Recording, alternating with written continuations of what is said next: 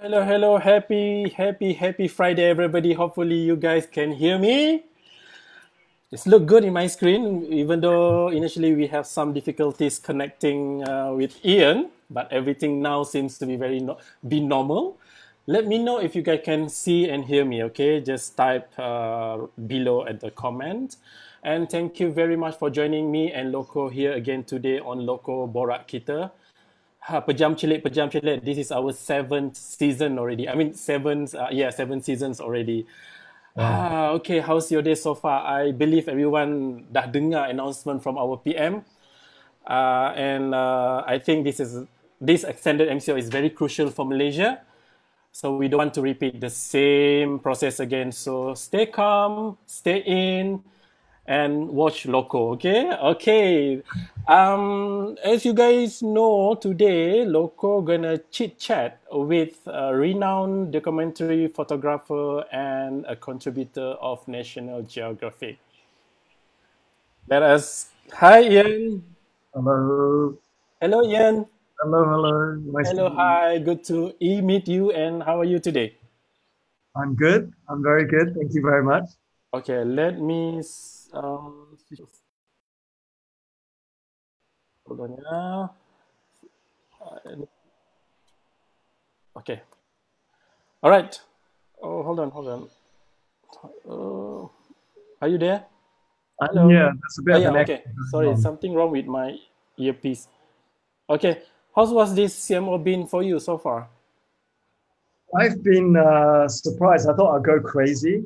I thought I'd go dealer, but so far it's been nice. I've got my wife is good company, so it's always we manage to eat quite well, and we have quite a good view from our apartment. Good, So good, good. we are lucky. We just moved here like 6 months ago, and Uh-huh. our last place was in the center of KL, Mm-hmm. and all around there is skyscrapers. And I think at Okay. that time when I was staying there, I was going a bit crazy. So I'm happy to do the MCO here. Okay. So you have the full view of Kuala Lumpur, I believe. No. Just No. just the quiet side of the neighborhood. Okay. All Yeah, right. the other side, our condo, Uh-huh. on one side you have a residential area with lots of trees. On I the other see. side you have the highway, and Uh, we're on the quiet side. So, okay. Good. And it's even quieter right now, right? oh yeah, I can hear the birds every morning. It's Well, great. that's good. Oh, good. That's good. Okay, let's begin with our first part of today's sessions. We're gonna talk about your photography background. Okay. All right. And my first question is, what got you interested in photography? When I was young, I was always my father lent me his camera.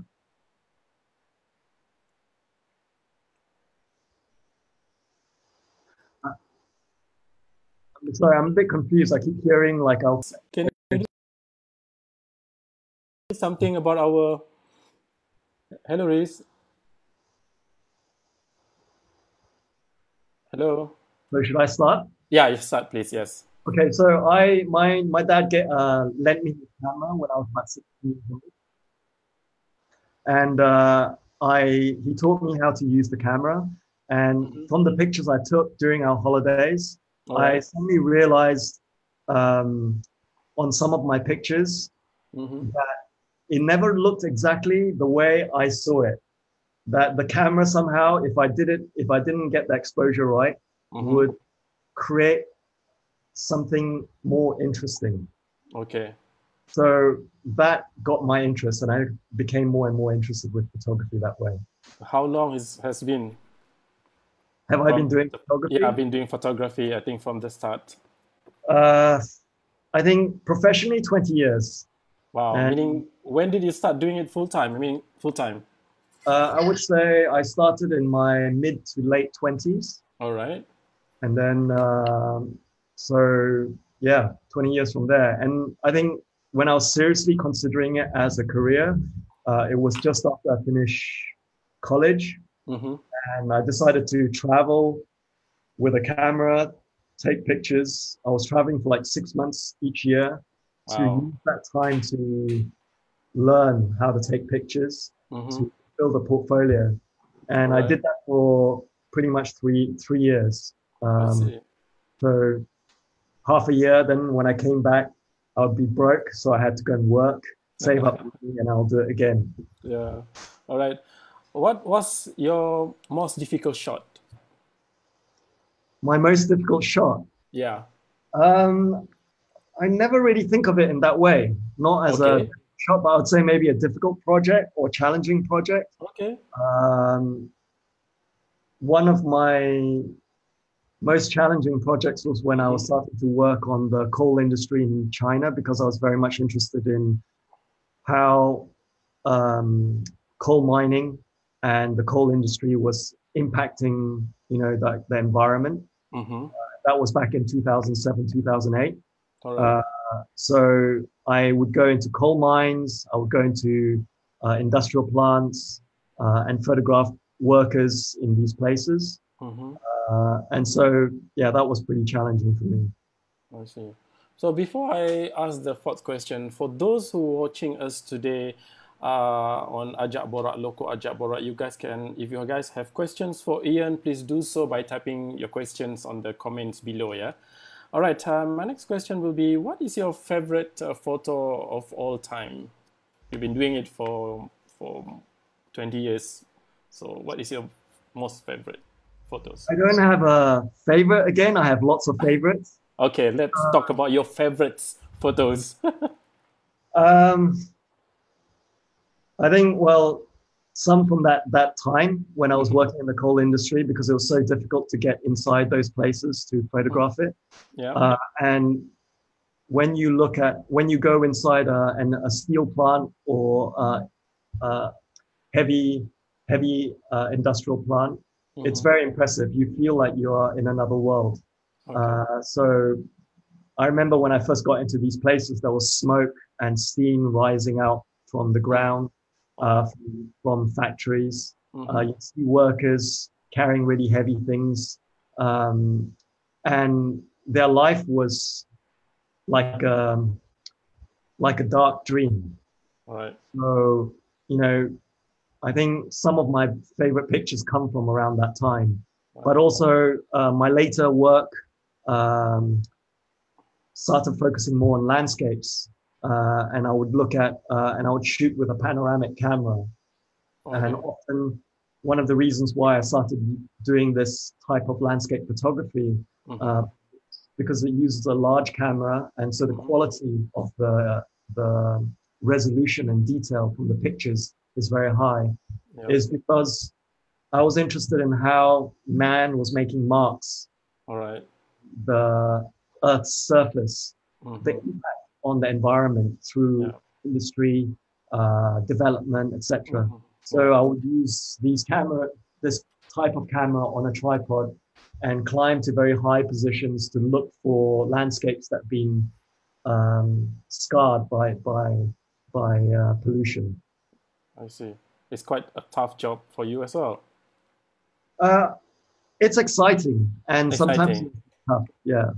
So how do you take care of your safety during this kind of, job?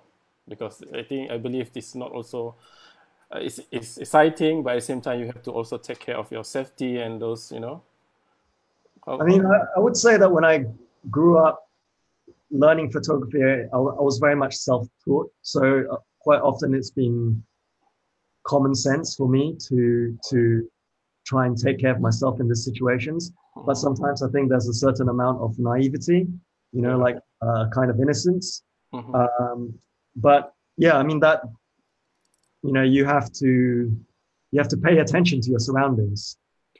I don't, there are other photographers who maybe do conflict situations, etc., where you have to get special training to work in that kind of situation. But most of the places I go to,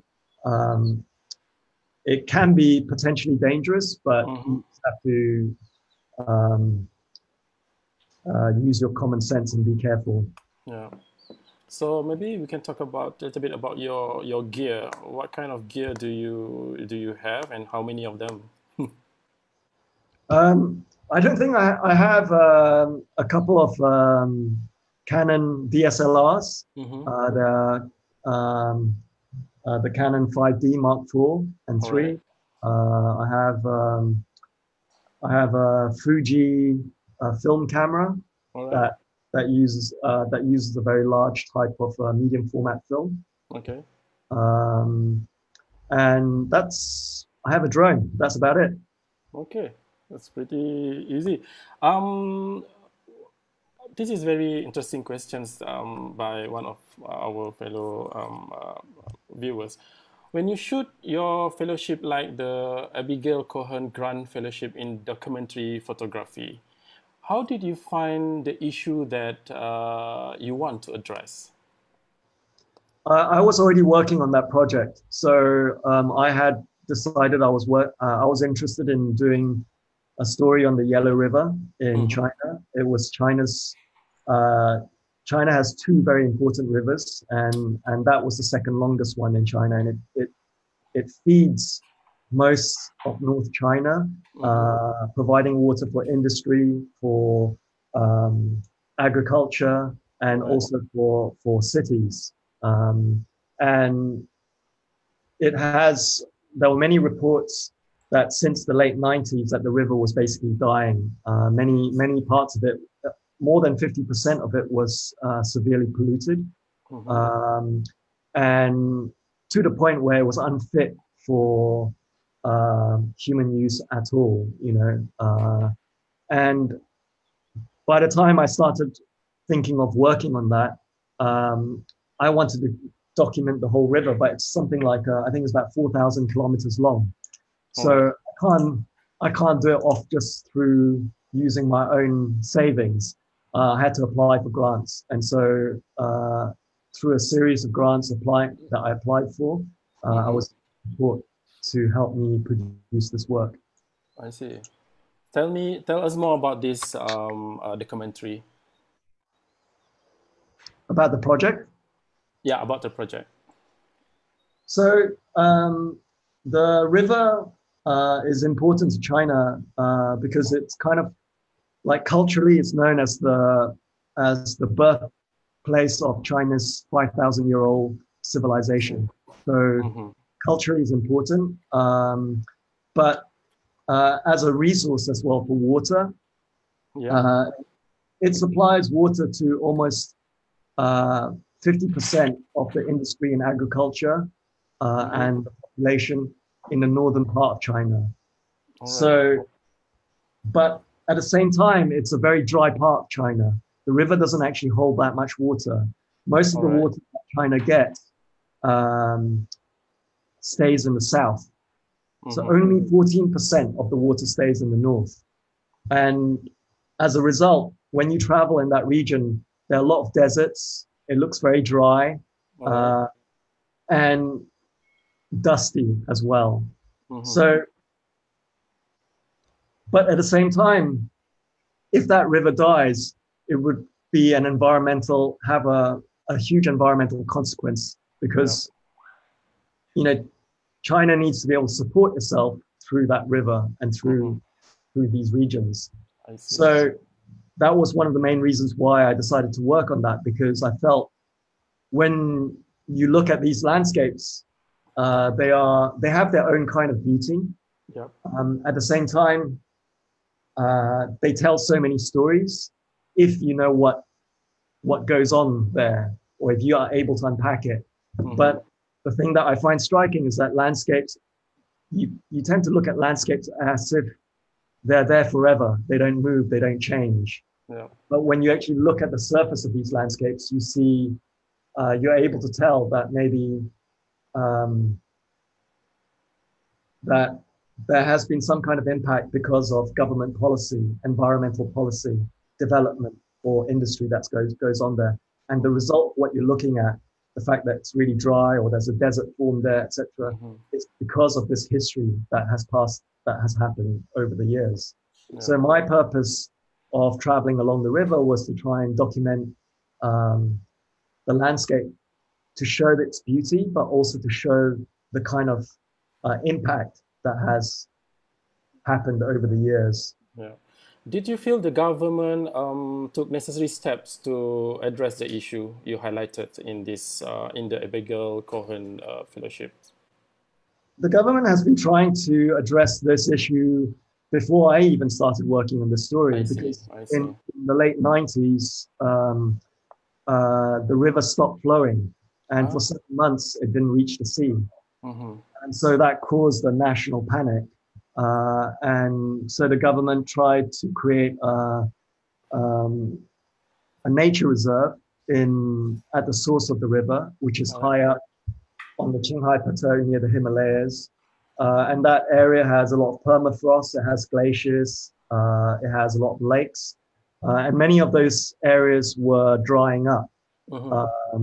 And the grasslands were dying as well, so because of overgrazing. So by creating this nature reserve, they wanted to protect that area because that is the source of the Yellow River's water. Yeah. The problem is the issues relating to environment degradation is very complex. Yeah. So many of the policies that they implemented, some scientists feel that it wasn't really solving the problem. Because when you look at reports many years later, they say that actually the government says on the one hand that it's managed to resolve many of the problems, but some scientists believe that the reason why the lakes now are fuller with water and why the rivers are flowing better is because of climate change. As the temperatures rise through the permafrost melts, the glaciers melt, and that feeds into the lakes and into the rivers, giving an artificial perception that there's a lot of water in the river, and that's because of the results of the policy. Very interesting project you have there. Okay, another question: how open are the countries? This is nothing to do with the previous questions. How open are the countries you visit to allowed to taking shots that may be controversial? I mean, I'm able to travel and I am able to take pictures, so no one stops me from doing that. And I'm not out to challenge. I've never really had problems in that respect. Sometimes in some issues, it might be more delicate. I have to ask permission to get inside certain things. But generally, it's not really an issue that I've had to deal with that often. As long as you adhere to the country's rules and regulation, will be fine, right? Okay, another question is about maybe can you give us tips for traveling with camera gear? Do you travel with heavy gear, or this is maybe for your leisure traveling? Okay. Not so much on the work. I believe when you do for working, traveling, and working trip, you might have lots of gears, but for your leisure traveling, so do you travel with heavy? I think bring what you want for what you plan to do. So like if I travel and even if I'm doing a project, I like to stay as light as possible. So often I'm only in the old days when I was working with film cameras, some of the cameras were often smaller. Yeah. So I would bring maybe 2 Leica bodies, and they are quite small cameras. Nowadays, if I had to travel for work, I might travel with just one 5D Mark IV, a couple of prime lenses, and that's how I like to work most of the time. And maybe I might have a backup body in my suitcase. If I'm on holiday, I just have my phone. All right. Maybe we can proceed to the next questions. What would you advise budding photographers out there who do want to follow your footsteps? Don't think so much about your equipment. All right. Think more about taking pictures and spend more time looking at the world around you and finding interesting things to photograph. Yeah. And photographers don't just take pretty pictures. They make stories with their pictures. So sometimes those pictures might not be just one beautiful picture, but it might be a series of beautiful pictures on one subject. So if you think of it along those lines, and you imagine yourself writing a story with pictures, you could do great work with just a mobile phone, if you wanted to. Yeah. Have you ever collaborated with any tourism bodies or to promote tourism? No. No. I mean, I did a series of works that was part of an artist residency, and it was supported by the Selangor tourist. I can show you the book. All right, sure.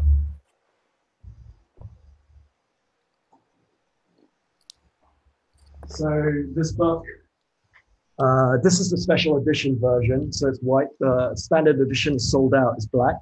But this was supported by the Selangor tourism. Selangor tourism neighborhood, right? But what do you have in that book? So I travel along the coastline of Selangor. All right. And I was looking at the Malacca Straits. Okay. The introduction is written by Tash Orr and Kuke Kim. So you can see, I don't know if you can see, but this is like, I was traveling, looking at aerial shots of the line. Yes. Interesting. That's trees. Okay. And very interesting landscape. Yeah. So a lot of this in the first chapter was shot. I'll show you. Aerial shot. Easier. Yeah. So not all of the book is aerial shots, but I felt like as an introduction, there were aerials, and then afterwards you have other images here in different parts of Selangor. Okay. So this is coffee book table for Tourism Selangor to promote Selangor, I believe. So it wasn't as, I suppose in a way, indirectly, it was a way of... Indirectly, yes, yeah. But the whole idea was it was an artist residency that was to help. I mean, sadly, it only happened for 1 year where they had this artist residency, but in that year, they had a workshop for photography, and also they invited an artist, and in that case, it was me to do a document of Selangor. And the idea of it was that every year we would invite some kind of well-known photographer to document parts of Malaysia. Because if you think about our history in Malaysia, we don't have much documentation. Most of our history or documentation comes from the British, because they're the ones who, it was within their, culturally they were really interested in documenting and in photography, etc. But for us, we're not as we haven't done as much of that. So the idea of doing that every year was kind of interesting, and would have been a great thing to have for Malaysia. Yeah, we have portrait, we have people to photograph, we have our architecture to photograph. I think, Malaysian has a lot of potentials in terms of, using every angles to promote our tourism. And I think... I think I'm not thinking of it along the lines of tourism, but I'm thinking along the lines of actually understanding a culture, a snapshot of a culture at this one time. Tourism implies commercialism on one level, and that you need that for an economy, and that's important. But I think more important is actually building up a documentation of our cultural roots. If you look back into the past, you have voices of the British who talk about what happened there, and it's not the voice of Malaysians, let's say. And you need a multitude of voices, like lots of different voices of people who document what's going on in Malaysia, so that so that we don't always just talk about how nice our food is. How we don't deal with just the superficial aspects of it, but we're thinking about more deeper issues. Yeah, that help us understand our culture. true. I agree with you. Yeah, maybe you and us, LOCCO, maybe can suggest this to our ministry, to take up this project and to do it, even For the whole bigger. country, that would Yeah, be very nice. yes, yes, yes, yes. Because it's a very interesting project, because not many people look at this on in this angle. Everybody likes to promote tourism, but sometimes it's lack of the deep aesthetic of the photographer eye, and your belief in photography. This is very important as well. um, if you could advise, I think this is very interesting questions that are prepared by my team. If you could advise the Ministry of Tourism, Art and Culture Malaysia about using photography to promote Malaysia, what would you advise? Uh, I think it's nice that you have the light-hearted stuff like Malaysia is truly Asia and all of those kind of things. Yep. But I think a real investment in culture and the arts, Mm-hmm. where instead of focusing on just people come to Malaysia not just for the beaches, but also some for culture. If you think about all the countries that Malaysians or people like to travel to, it's always a combination of entertainment, but also culture. When you travel to Europe, you're also interested in the architecture, you're interested in the arts that goes on inside Yep. there, the museums that they have to offer. But you can't fill up museums if you don't have artists working, doing good work and meaningful work True. to fill up the museums, for example. So on the grassroots, if there's policies that support artists, photographers, and people to actually document and also contribute towards the cultural richness or wealth of the country, then there'll be more reasons for people to come to to Malaysia. Quite often, Yeah. when people come to, an example would be like a lot of people come to KL, but they don't know what KL has to offer because mainly what we see are skyscrapers. And then if anyone's traveling around Malaysia, they would go to other places, smaller Yeah. towns, maybe like True. Penang or some parts of the east. Malacca. Yeah, Yeah. Malacca, where there's some kind of culture and history, Yeah. or you can actually see real life that locals live, you Mm-hmm. know. But when you arrive in KL and you're in the center of the CBD area, yes, you need the CBD area, but it also looks like just about every other city. Yeah. So you lose what's special about it. So Mm-hmm. instead of getting rid of, it's important to have tall buildings and these impressive things, but it's also important to keep all the local stuff and because that's part of our culture as well. Yeah. Maybe KL has to do more experience tourism. Yeah, to keep KL alive also, because not everybody have the opportunity to go or to travel to the rest of the Malaysian states. Sometimes they just transit in Kuala Lumpur, but we still trying to, promoting Malaysia through our mean in KL. So maybe you have an advice on a photography angle. So I'm not sure I understood your question exactly.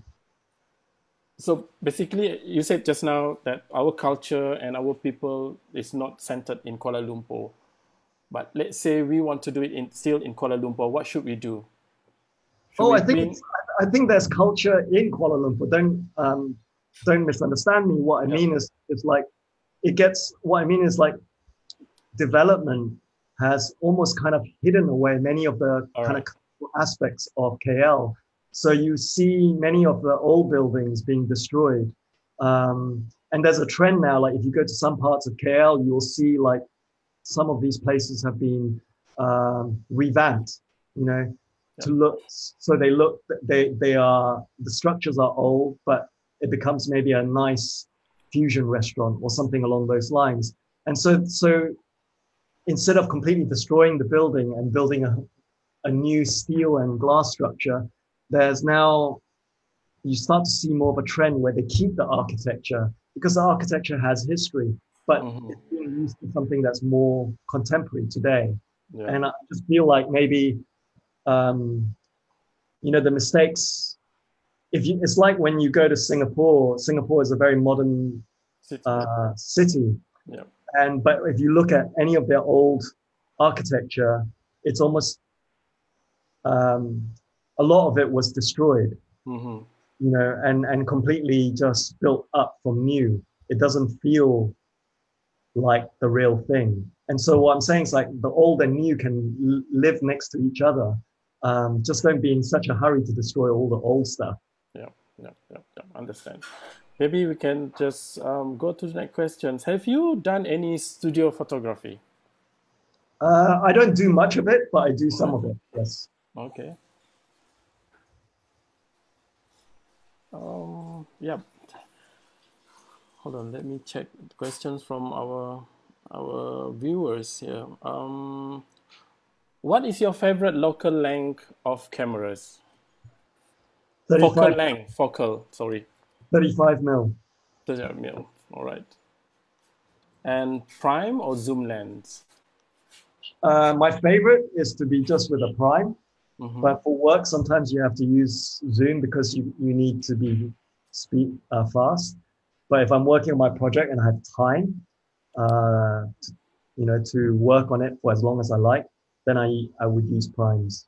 Do you working any in with any project currently? Just the work that I'm doing on the Yellow River in China, so I'm Mm-hmm. still working on that, and I go back once a year to document and shoot that. So this year I was going to go in April, but it doesn't look like I can travel anymore because of what's happening. Yeah. And how long is this project? Uh, I've been shooting it since 2011. Wow. I go back for a few weeks every year to document it, All right. and then yeah. Quite interesting. So no other projects here in Malaysia?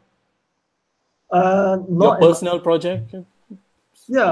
I mean, I have personal projects every now and again, Mm-hmm. but yeah, at the moment, my main focus is the one on the Yellow River. I see. So let us move to MCO. We see your recent photo featured on Net Geo. How you Right. posted something personal to you about family during this MCO?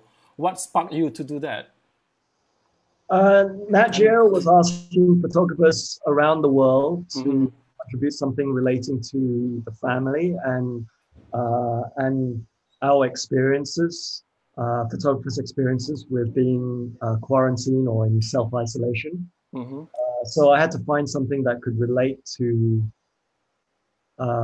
what you know that could relate to the idea of family. Mm-hmm. So I photographed my wife and myself. I decided Yep. to do a portrait. Yep.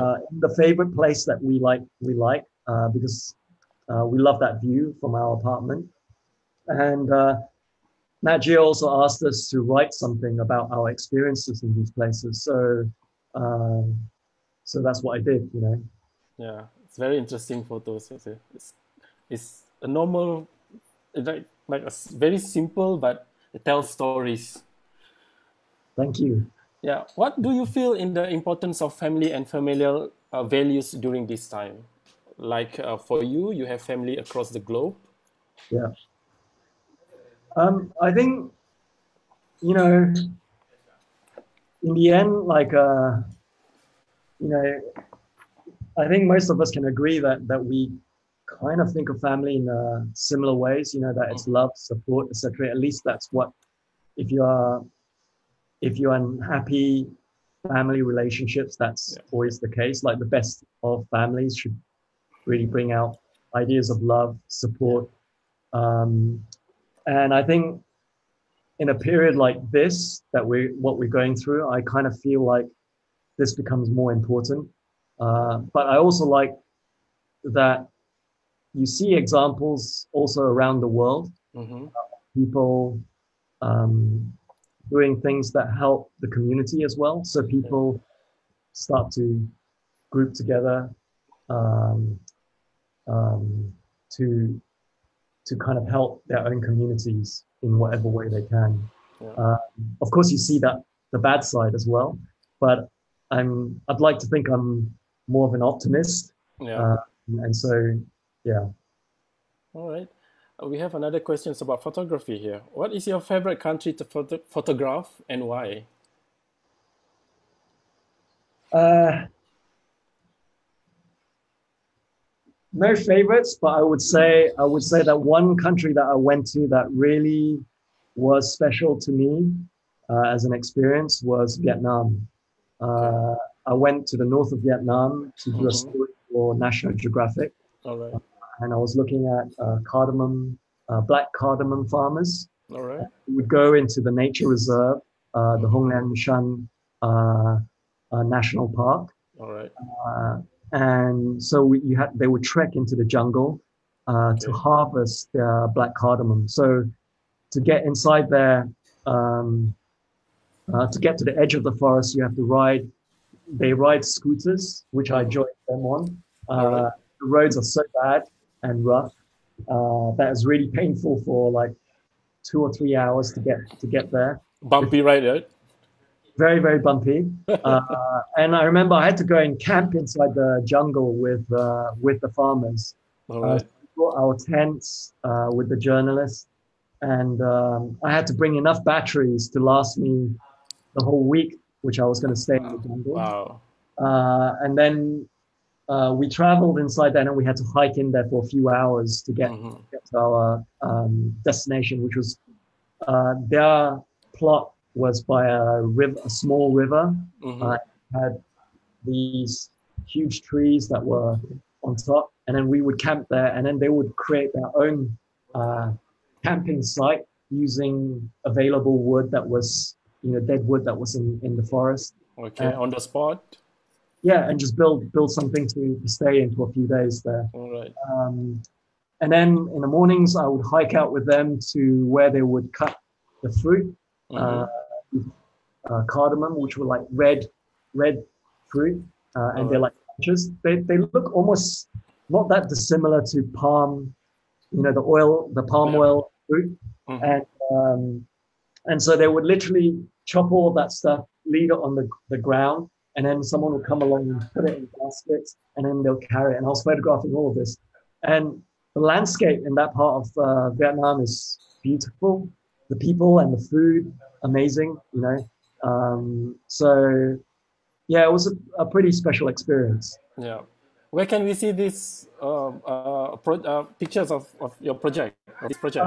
You can see that on my website right now. So if you type in iante.com, it will take you straight to that story. And of course, you'll see Ah, works from the Yellow River as well, and all these other uh, projects. yeah. You say in your Vietnam piece that Sapa is gaining tractions. Can you advise us if we like to go to Sapa and see the black cardamom? I Any think language barrier issue? Any language barrier issue? so. I think you can buy black cardamom. I'm not so sure you can actually hike in and follow the farmers in there without actually Uh, first getting contact with these guys.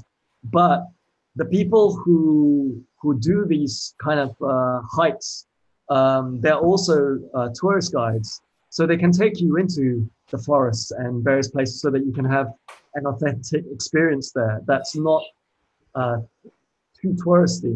So Sapa itself can be quite touristy, and yeah. it can be a warning to what like tourism on steroids could look like. All right. Because very very beautiful area, but the town itself is got a lot of hotels. It's nice for a few days as a Mm-hmm. tourist, but it's when you think about it, the whole center of the town just exists for tourists. But outside, you have the rice terraces. You Mm-hmm. have people who go there. They go hiking into the hills, etc. And then you have guides that take you into these places, I see. and it's very beautiful.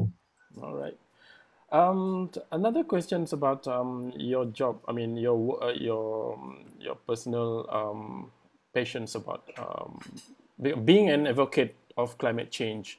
Do you feel like some few who think this is the Earth responding to human commercialized? Say that again. Okay, this is questions by Dina. Being an advocate climate change, Do you feel like some few who think this is the Earth responding to human commercialism? Commercialism. Okay. Yeah. I mean, I think my most recent post on my Instagram account, and also it's just been published in Nat Geo.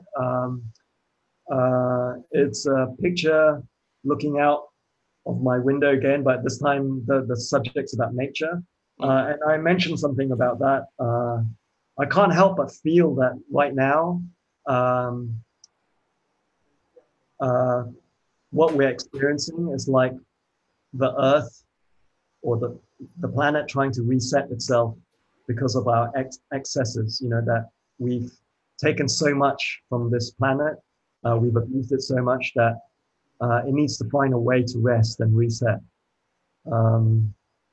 A friend of mine was maybe was more direct with what he said. And he just said that we are COVID-19 and COVID-19 is the antibodies that's trying to protect the planet. Wow. And it's a bold it's funny, but there's a lot of truth in that sometimes, I think. Yep. Another question. I'm a student in photography. How do I go about to go into journalism? Photography, particularly for jobs in Malaysia. So the question was, how do he go about to go into journalism photography? Photojournalism. Yeah, well, I think for me, I taught myself, but I learned a lot of what I was doing through looking at photographers who were at the top of their profession. I learned a lot from looking at their books. But nowadays, you have many workshops that you can attend. I'm not sure this year, Obscura Photo Festival isn't going on anymore, but every August, they used to have workshops every year that taught you, it was a professional workshop. You didn't have to be professional, but you're being taught by very well-known photographers. And quite often you could learn photojournalism that way. And there's also a festival in Cambodia that I'm also involved with as well. And it's called Angkor Photo Festival. So they can look that up. But I think you have a choice. You can go to college and learn that. But you can also, I think, go about by taking a lot of private small workshops with other classes, and you can learn that in an intense way. And I think that's important to do that. But other than just learning, you need to, at some point, take the time to go do some of that work yourself and try it out and see if you can make it happen. Yeah. Okay, maybe last questions, your advice to all the budding photographers out there.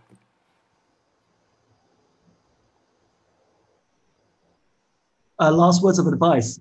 Sorry. The biggest one, I think, is perseverance. I think it doesn't matter how much talent you have at the beginning. Of course, it helps to be talented, but I think over time, if you keep pushing and keep working at what you do, and I mean in developing your craft, not about the money side, because the money side, it requires a different set of skills. But if you concentrate on developing your craft and learning how to do that well, you will eventually get good. And in order to get that good, you need to have perseverance. You need to keep going out there, turning up for the job, doing your own personal projects, because it's through doing that you really improve. All right. Thank you so much. I've taken almost 1 hour of your time. You're welcome. Yeah, thank you so much. Session. All right. Hey guys, that's the end of our session for today. And join us tomorrow night on Ajak Borak session with another interesting figure. We will have photography, our content creator and blogger, Farah Fauzana, celebrity, brand ambassador, and also Casey from Sabah Tourism Board. We will talking about influencer or social media, the bad, the good, the bad, and the ugly. So stay tuned for tomorrow night, and thank you so much. If you will, let us know what kind of topics that you guys want us to Ajak Borak on next session. All right. And thank you so much for watching Ajak Borak today. Until then, bye. Bye.